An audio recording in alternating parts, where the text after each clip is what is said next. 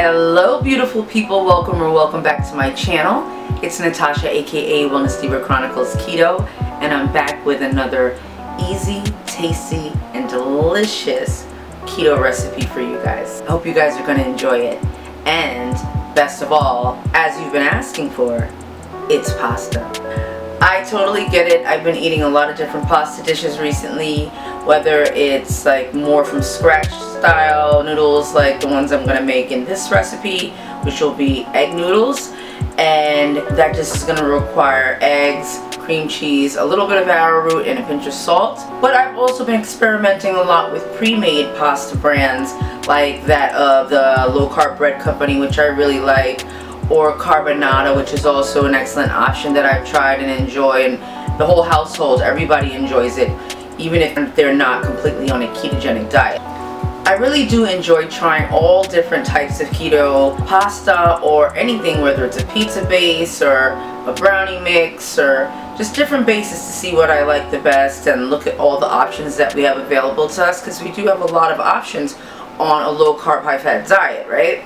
So I like to explore all of them and, you know, try them different ways and see what comes out best. So today we're going to be doing a video that I'm sure you guys will like. It's going to be a keto pasta video, an egg noodle style keto pasta video. So if you're ready for that recipe and interested in that recipe, just stay tuned. You'll want to have your eggs and cream cheese at room temperature, so just take them out about 30 minutes before you're ready to get started. So to get started, I add 2 room temperature eggs to my blender, followed by 1.5 ounces of cream cheese. Then I'm going to go ahead and add the arrowroot. That'll be 1/4 teaspoon of arrowroot, and then a pinch of salt. Simple recipe.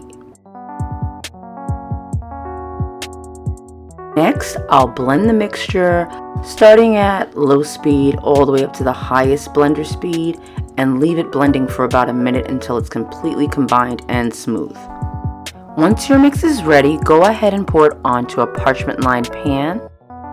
I initially had the parchment paper cut larger than the pan. I thought that the hangover would kind of help the mixture from getting all into the pan and maybe breaking the pasta, but instead it just blew the parchment onto the top of the pasta, and that would have caused another problem of sticking.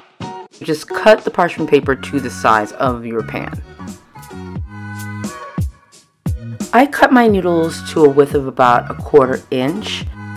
You can go a little smaller or a little bigger if you like, but I found that this was a pretty good size. I was out of pre-made Alfredo sauce and didn't have all the exact ingredients to do it from scratch, but I did have this mix on hand, so I used that along with about a tablespoon of Kerrygold butter and a 1/4 cup of heavy cream to make the sauce base. It came out delicious just the same. Once I combine the noodles and sauce, I go ahead and top the pasta with a little bit of fresh thyme that I'm growing in my micro garden. I'm excited about that. I haven't always had a green thumb, but a little extra commitment and the help of my AeroGarden hydroponic grower are making me very hopeful that I'm going to have success with these herbs and a bunch of vegetables I'd like to start trying to grow. So it's just as easy as that. Homemade keto pasta that I hope your family will love. I hope you guys make this recipe and enjoy it. And of course, as always, my Diva family, stay safe and be well.